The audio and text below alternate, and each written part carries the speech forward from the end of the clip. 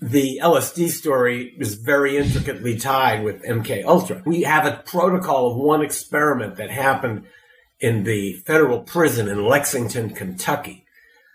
7 African-American inmates were segregated and given what were described as triple and quadruple doses of LSD every day for 77 days.